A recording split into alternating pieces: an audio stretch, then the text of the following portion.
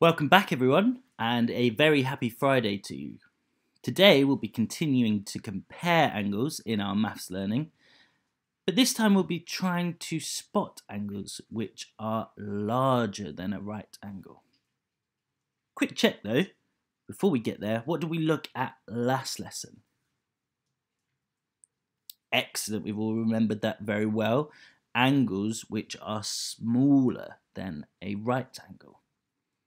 And they're called acute. That's right, because they're cute. Cool. Okay. And today we are learning about angles which are larger than right angles. Good. We'll get to what they're called in a moment, these angles. But for now, I'd like you to have a look at our in focus for today.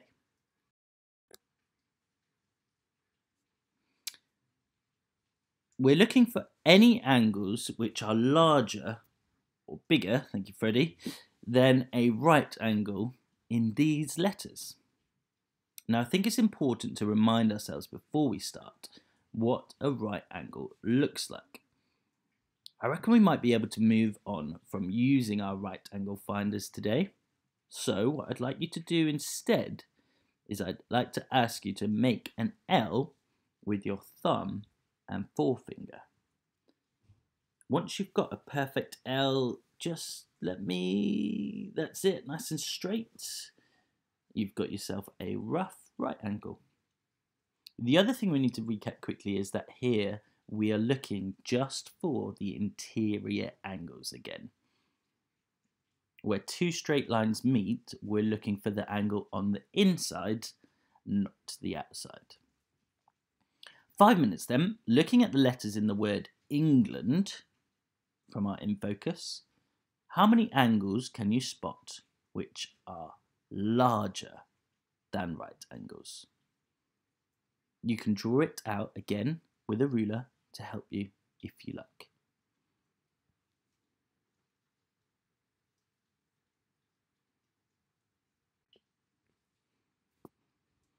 Okay, let's see what you found. Let's start with E.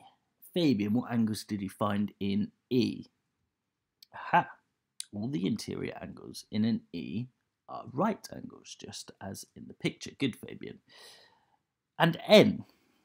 Right, there are two interior angles in N, and as Ravi is showing us, they are both acute angles.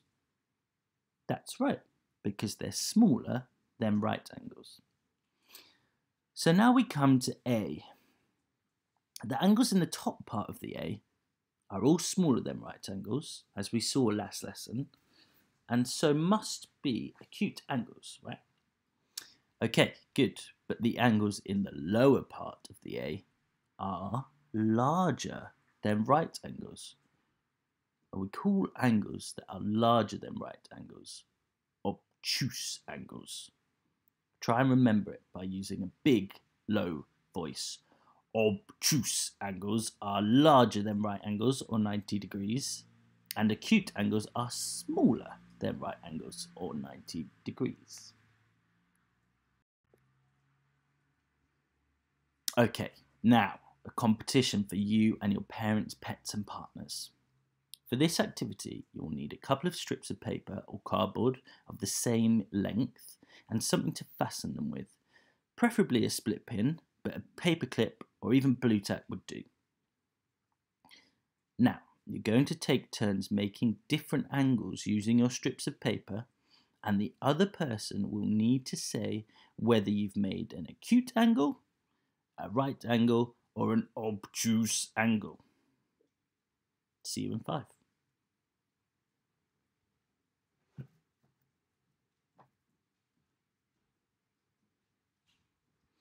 Okay, how did you get on?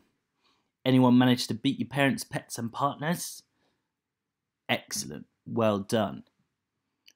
Now that you've got somewhat of an understanding of what an obtuse angle is, I'd like you to draw one. I want you to draw it using two lines coming together to make one angle. 2 minutes, off you go.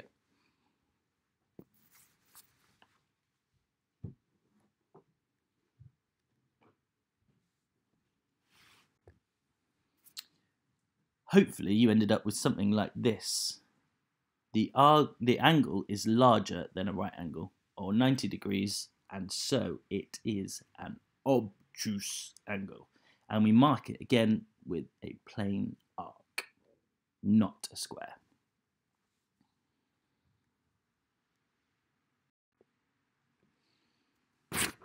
Okay, again, we've done number 1 already. Question 2 has given us 2 angles, A and B. One of these angles is smaller than 90 degrees, or a right angle, and one is larger. That's right. A is larger than a right angle, so it's an obtuse angle. Therefore, we know that B is smaller, so it's Gucci and acute angle. Now have a go at question 3 with your parents, pets and partners. Which angles are acute? Which angles are right angles? And which are obtuse? Go.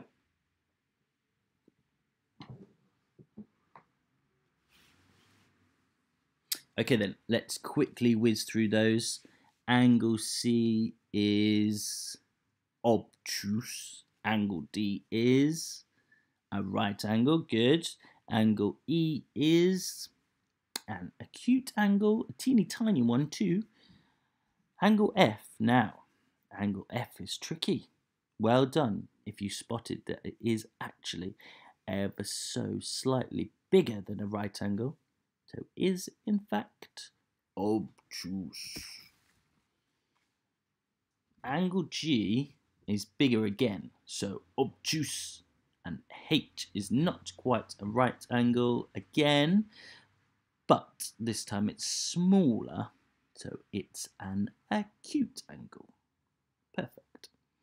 Okay, now just take a moment with your parents, pets and partners to talk about any you weren't sure about and see if you can work through any mistakes before we go on.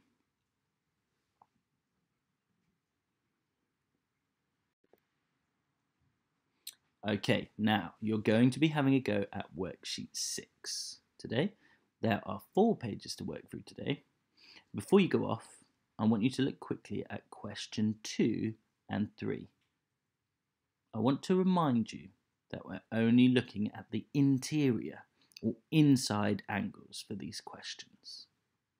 Okay, good luck, and I'll see you after to go through your answers.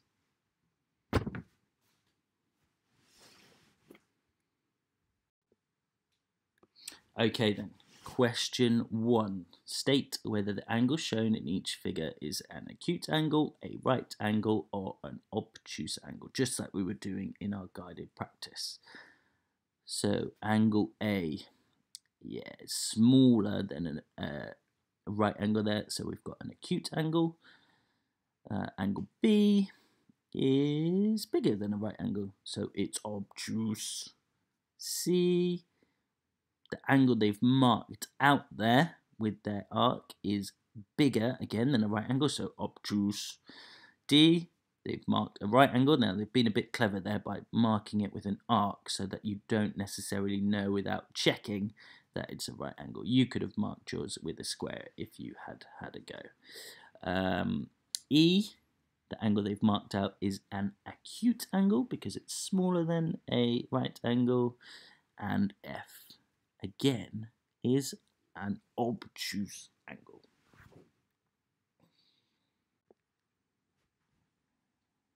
Now I'm going to whiz through this one. You were asked to look at the letters shown below and write down the correct letters in the table. So we know C's got no angle because it hasn't got any straight lines, and an angle is formed when 2 straight lines join. No obtuse angle was V, F, E, H, Z, N and W. The only letter with 1 obtuse angle was Y, and there were 3 letters with 2 obtuse angles. Those were A, as we saw in our Let's Learn earlier. X has 2 obtuse angles, and K also has 2 obtuse angles. Well done if you've got all of those. Some of those were quite tricky, especially that K there.